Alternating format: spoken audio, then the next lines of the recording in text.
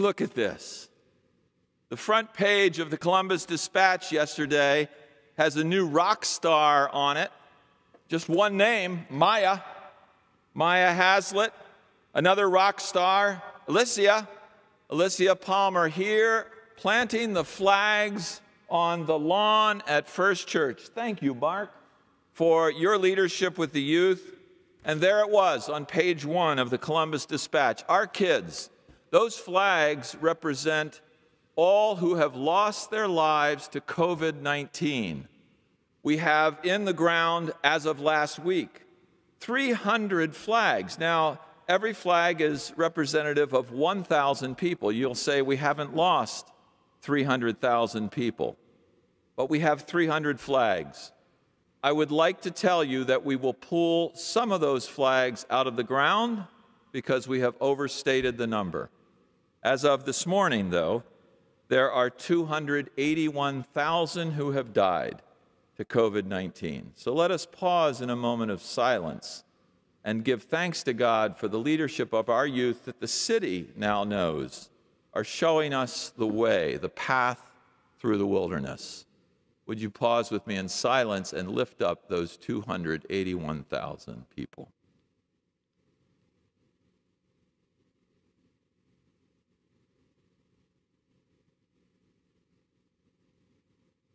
Would you join me in prayer? May the words of my mouth and the meditations of each one of our hearts be acceptable in your sight, O Lord, our rock and our salvation. Amen. If I had stood in this pulpit 1 year ago today, on the second Sunday of Advent in 2019, and told you that I had had a vision of over 14.7 million Americans virally infected and more than 281,000 Americans dead from a virus that in my vision was called COVID-19, of businesses and corporations all working from home, of food being regularly delivered to your door, of restaurants closed, and schools and universities and churches and public meetings and rallies all being done on Zoom and live streaming, of economic shutdowns and hardships, of 7 hours of curfew every night in Columbus, Ohio, of a reckoning of racial justice across our land, of Thanksgiving with no one at the table except a computer screen with 30 people on Zoom again, with a church building that is mostly closed, you would have asked me to go see a psychiatrist and seek the appropriate medication and help that I needed. Or perhaps you would simply have asked me to take my vision and just leave. But I would not have left until I made sure that all of the alien monoliths in Utah and California and Romania had been removed and we were safe again from alien invasion. Then I know you would have escorted me from the building. So what seems absolutely impossible, incredible, 52 weeks ago, has become our daily reality. Home has taken on a whole new meaning. Home is where we reside, but it has also become where many of us work. Many of us go to school. Many of us go to church. Most of us cook and eat all our meals there. That's new. These four walls that we call home have taken on much more meaning in 2020. Instead of the place of refuge and safe return, our four walls have become our entire universe. But unlike the homes we have come to know and love through the generations, our homes have also become bunkers against a tiny, unseen enemy, a virus which strikes quick and hard. Many of us have not had guests or friends or even family in our homes in 9 months. That seems Impossible. If I had told you that a year ago, you would have sent me off for help. And the ones who have entered have had to pass all sorts of tests and stayed masked and gloved and sent to their rooms.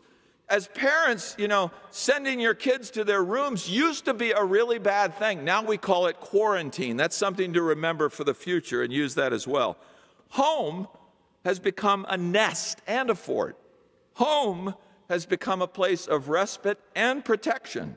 Home has become a place of comfort, but also a desert of sorts.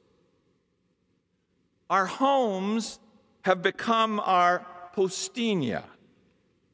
In his book, The Desert in the City, Brother Carlos Carreta, the desert monk from North Africa, writes after he moves into the metropolis of Rome about the word postinha. It's a Russian word, and it is the word for desert. While postinha may mean a geographical place, it is also a hermitage. It is a quiet place. It is a place set apart. Postinha can be a place where people go, where they withdraw in silence and discover God. As one Russian mystic has written, postinha is the place where we raise the arms of prayer and penance toward God. Postinha is the place where we gather courage. It is the place where we pronounce words of truth, remembering that God is truth.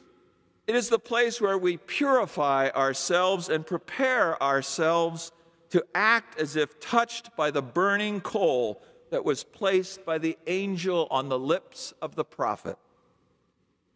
This Advent, we are called to discover postinha, the desert in our homes. We are called home to postinha, to gather courage and pronounce the truth, remembering that God is the truth. We just heard in the scriptures that the word of God is there forever, goes beyond all things. In the desert, in the city, in the desert, in our homes, we will discover the truth of this season in unlikely places and from unsuspecting people. Just ask Bill Gettler. Bill is a Presbyterian minister and assistant dean of ministerial studies at Yale Divinity School. Bill discovered truth on Church Street in New Haven, Connecticut, in the person of Danny, a homeless neighbor of his. Bill tells the story of Danny, who first appeared on his front porch on a cold December afternoon a number of years ago with his hat literally in hand. He was honest, at least. He had been sleeping there since getting back to town. He said mostly he slept on the porch of the Red Cross headquarters across the street from the church. The people there didn't seem to mind, and he always cleared out before anyone arrived for work in the morning. He didn't want anyone to be frightened. He needed some food. He needed some money for a bus pass, and Bill had just hung his Moravian Christmas star on the front porch and placed his Advent candles in the windows. And he was a minister after all, so it was pretty tough for him to refuse someone aid. So against his better judgment, he dug into his wallet and he found a few dollars to help Danny. As he was leaving, Danny turned and looked at Bill in the eyes and asked, "Is this the way it's supposed to be?" He was off before Bill could reply or even register what he just said. He came back with one need or another throughout the winter and then across the years that followed. Through housing placements and jobs that never seemed to work out for Danny, Bill kept track of him, or as he tells the story, maybe it was Danny who was keeping track of Bill. Their conversations would always open with, "Good morning, Reverend." And then shortly after that, Danny would deliver his one-line sermon. "Reverend, is this the way it's supposed to be?" It reached the point where Bill did everything he could to avoid Danny. Slowly, he would take steps another direction, crossing the street to avoid him, admitting that he did not like the relationship they had at all. He did not want to hear that question. He did not want to hear the one-line sermon all over again. Reverend, is this the way it's supposed to be? On the surface, this question seems innocuous. As you dig deeper, it is disarming. And as you go even deeper, it is haunting. Is God's creation supposed to be this disharmonious? Is society supposed to be taking care of its members on the margins? Is it supposed to be that people have to beg for a living for some of them while others are paid for their work and have a place to call home? Are we supposed to be arguing that black lives really matter? Are we supposed to be divided as a nation over our most fundamental understandings of how democracy and elections work? Are we supposed to be in our homes, isolated like desert flowers blooming in sand-blown earth during the season of Advent and Christmas? Is this what Postinia looks like and feels like? Lord, how long will our stay-at-home orders be? Is it supposed to be this way? John the Baptist didn't believe that things were supposed to be the way they were. John, that odd and challenging cousin of Jesus and the first prophet of our Christian tradition, appears in the wilderness with a two-line sermon, not unlike Danny's one-liner. Drawing on Isaiah's 500-year-old prophetic words, John proclaims, "Prepare the way of the Lord, make God's path straight." People must look at him as if he's crazy, but they're also drawn to him. They offer him bread to go with his wild honey. They give him bus tickets, hoping that he'll take a long trip to Syria and maybe just keep heading that direction. Like us, they would prefer to hear about the wonderful baby Jesus, you know, his little cousin.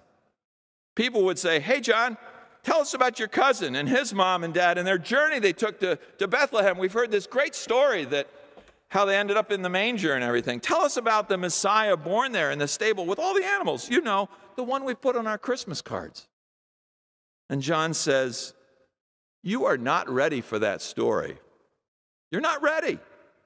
You need to remember Isaiah first."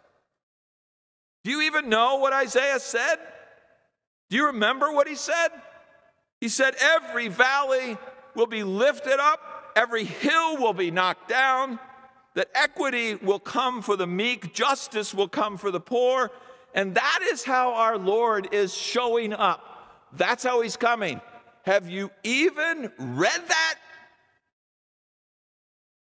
The Postinia out of which John comes and from which he speaks is a desert that is courageous and speaks the truth that we hesitate to hear. We want Christmas without prophets. We want birth narratives without desert storms. We want redemption without judgment.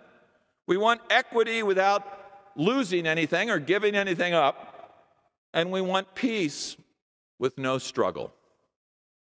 In addition, we all want the Danny's and Danny's echoing words on Church Street, "Is this the way it's supposed to be?" to just go away and leave us alone.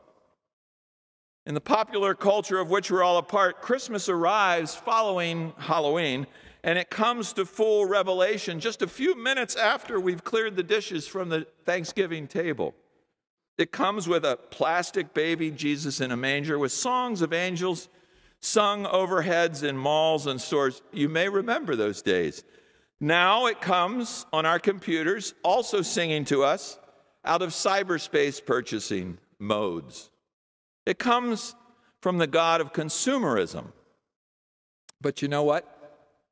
We actually pay homage to and worship and follow a different God.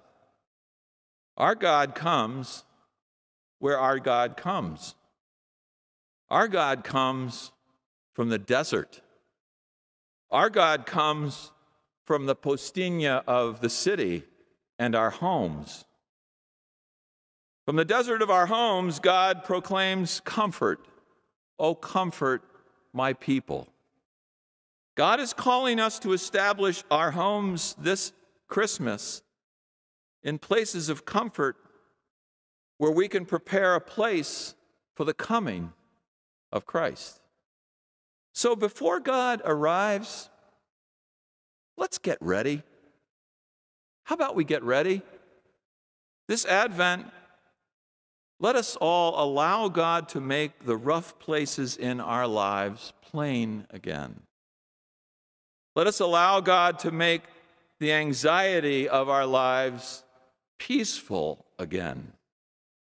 Let us allow God in to make the distress of our lives a place of rest again. And let us allow God in to care for the poverty in and around us. Let us allow God in to establish postinha in our homes and in our hearts. Only then will God's peace and will God's justice fill the earth. When we allow God in, we can turn Danny's haunting question into our statement of Christmas faith. This is the way it's supposed to be. Amen.